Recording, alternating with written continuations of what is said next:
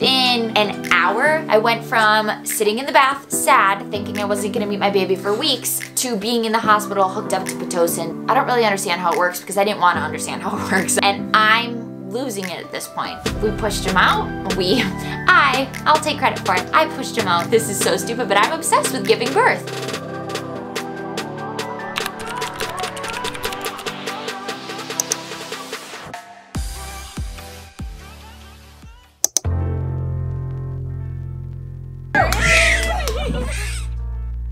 His name is Riser James Waldemar. Riser, a leader and overcomer, a person who rises to the challenge, a person who does not give up in times of adversity. Welcome home, buddy. Thank you. Oh, him.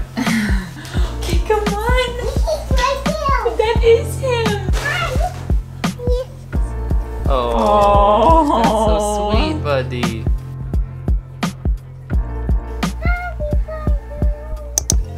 Hey guys.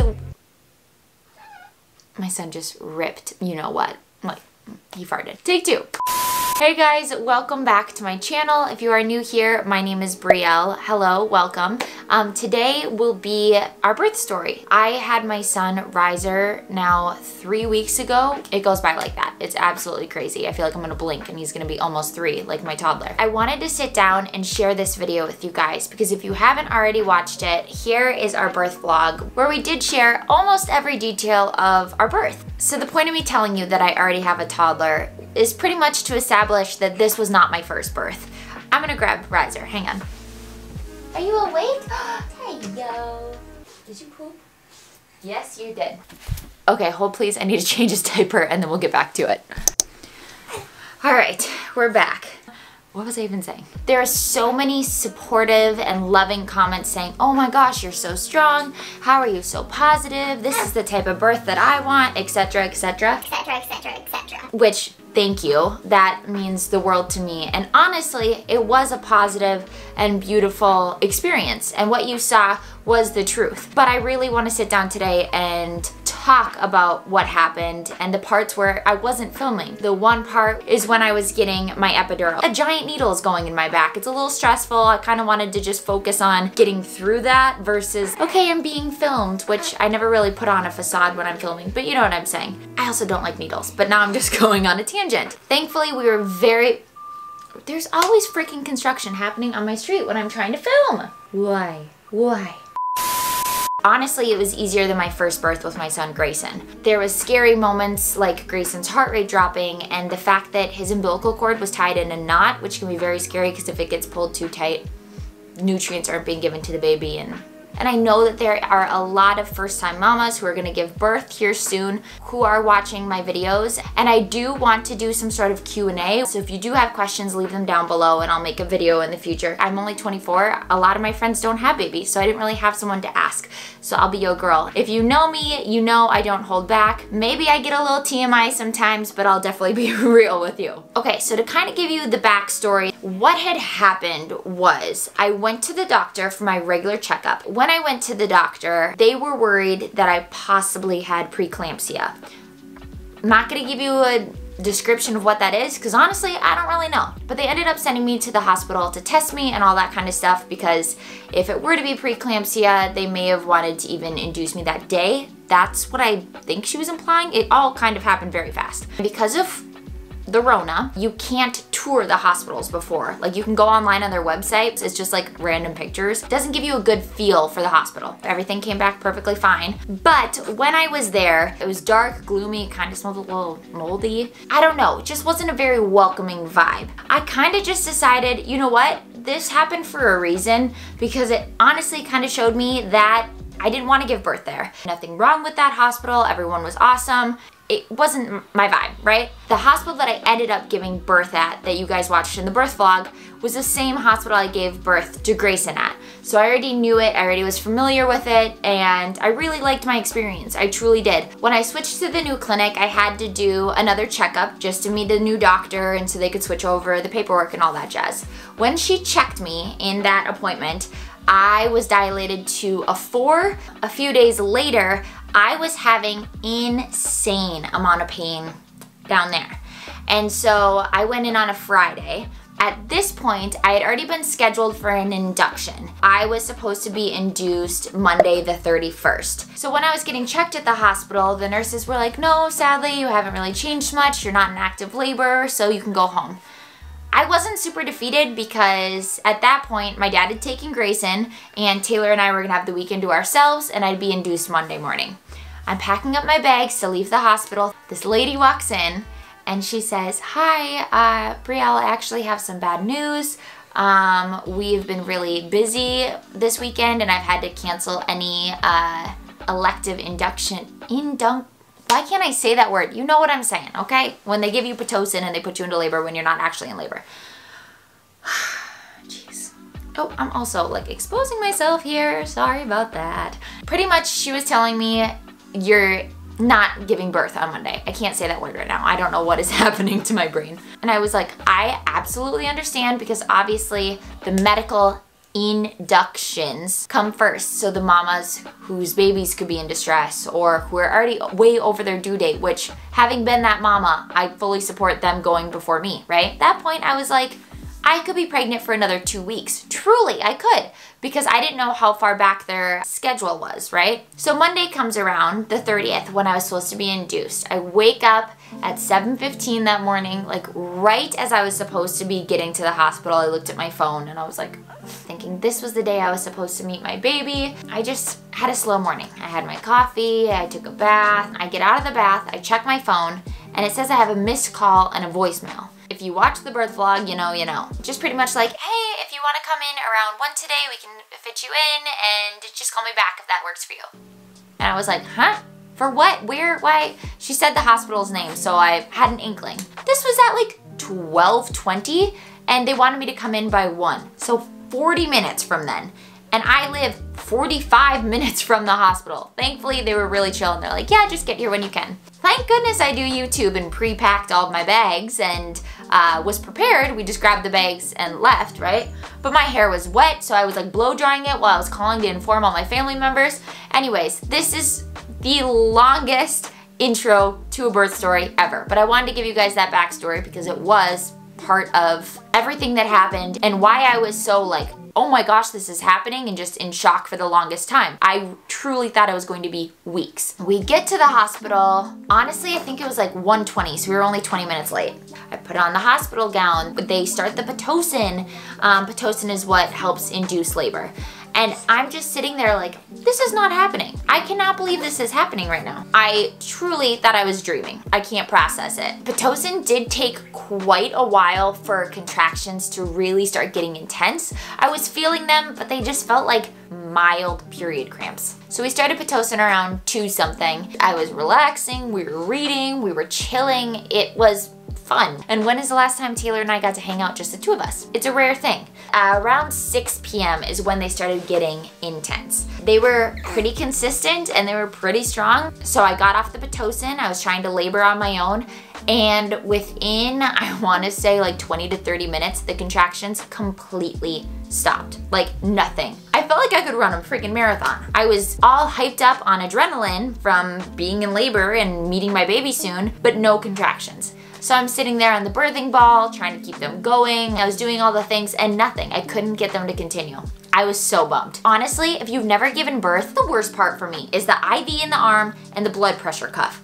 Hate it. 10 out of 10 would not recommend. Also, don't ever get the Monica. This is my personal opinion. I'm sorry, I shouldn't have phrased it that way. It's how they monitor baby's heartbeat and your contractions mobily. You know what I mean? So you can be up and walking around or not connected to the one that has the printing. I really know a lot of stuff. So around 9:30, I go back on Pitocin. Those contractions literally went from 0 to 100. It was awful. When I first started out on Pitocin, they gradually got bad, right? But when you go from no contractions for almost an hour to them literally feeling like you're dying, I'm not trying to be dramatic, but I was dilated to a 7 at that point, and that's the farthest along I had ever been, because with Grayson, I got an epidural at like 3.5.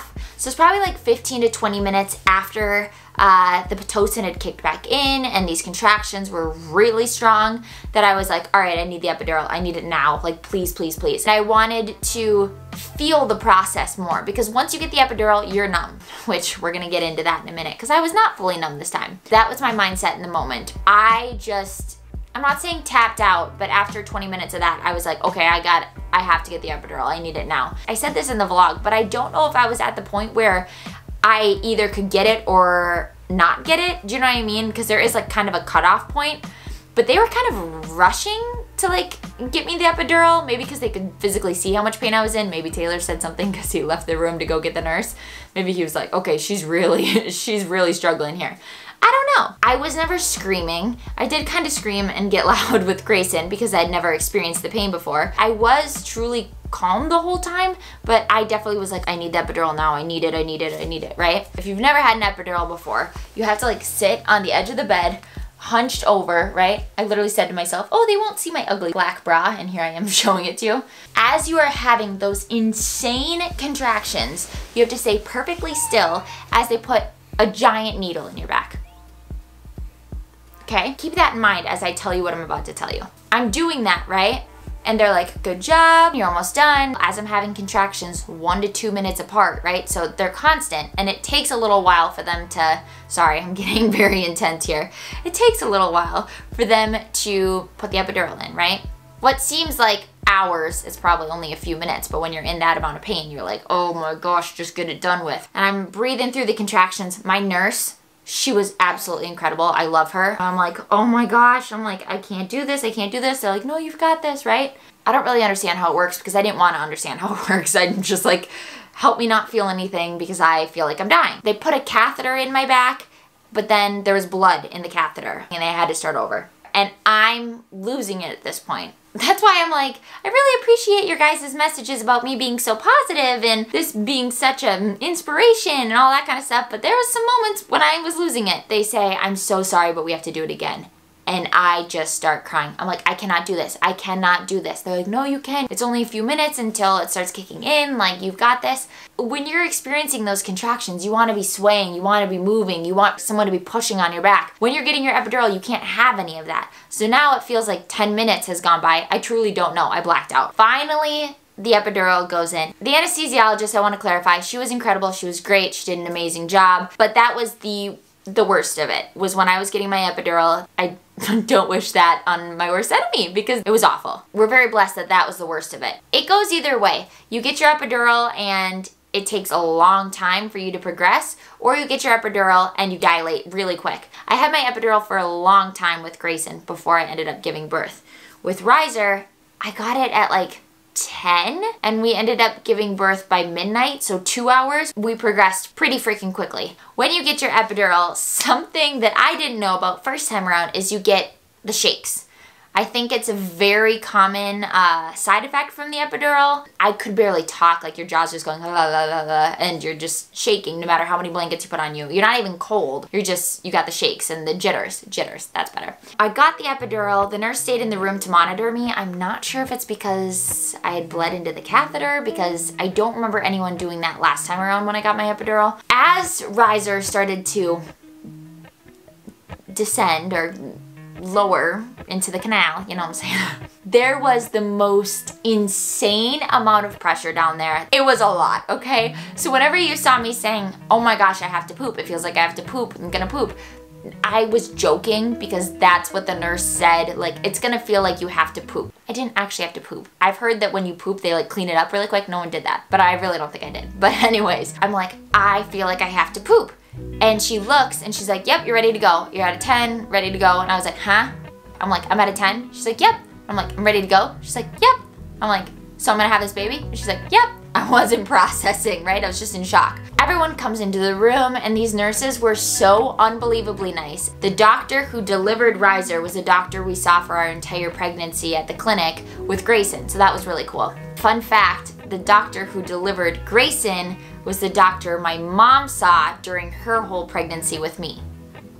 Does that make sense? Were you following that? I was at such a like euphoric high, like knowing that I was gonna meet him, that I was just like, you guys are amazing. Like they were so encouraging, being like, you got this, mama, you're doing great. And I'm like, I didn't realize you guys were cheerleaders too. Like they were nurses, but they were also the most amazing cheerleaders. As I was pushing, the epidural, maybe it was because I had it so much longer with Grayson, but it didn't make me feel the contractions, but there was the most insane pressure as he was coming out. It hurt bad. Aren't I not supposed to be feeling anything? You know what I mean? This is supposed to be an epidural. I'm not supposed to feel anything from here down. Like, what is happening? I guess every time is different. I don't know. Comment down below if you've ever had that experience. But then we pushed him out. I'll take credit for it. I pushed him out. You guys, it's the most incredible feeling, that first moment when you see your baby for the first time.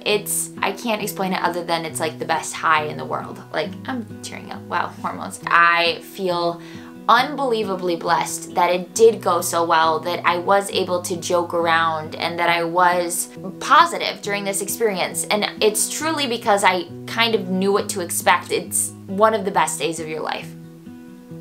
Cool. Grayson's birth and Riser's birth and Taylor and I's wedding someday, whenever that happens. I'm tempted to just take him to the courthouse any day now because I'm tired of waiting. It's one of the best days of your life. So my biggest tip to all those mamas out there who are scared and who are unsure of what to expect and who want to have a positive birth is just to remember the pain will not last forever. Just like the pain you experience during pregnancy, you immediately forget about them the second you have your baby, just like you'll immediately forget about your laboring pain the second you have your baby in your arms, right? I mean, it still hurts, which I'll go through and make a whole postpartum video about all the things that happen the second you push the baby out. Because there's a lot of things that I did not know about before I gave birth to Grayson. And I honestly forgot about, and then it happened to me again. And I'm like, oh yeah, that's a thing. Love that. As painful as it is, use the times in between to bond with your significant other, to really soak in that time